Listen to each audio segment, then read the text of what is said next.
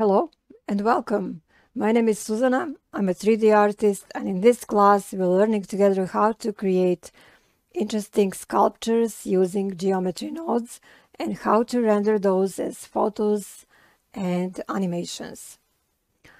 I will show you how to quickly animate these sculptures to make those interesting with only a few clicks, and how to make different variations using modifiers, materials, as well as different settings in geometry nodes and settings on those modifiers. Through this class, you will actually gain experience with geometry nodes and applying multiple modifiers to create interesting shapes and to quickly render those for your projects, for your videos, for your wallpapers, for something interesting you're working on. And this will actually bring you some confidence in work with geometry nodes. That's very important to know these days if you want to make something interesting and creative.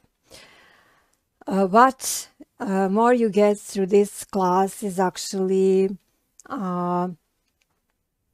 idea on how to use that software Blender to create something that you can actually later sell and earn some money on, like rendering those images. You can sell on some stock sites, or you can even sell on your own website, as well as those animations. What you need for this class is just a will to learn, to install Blender, and you don't need any previous knowledge in Blender or any other 3D software. I will explain everything slowly and carefully. Let's begin.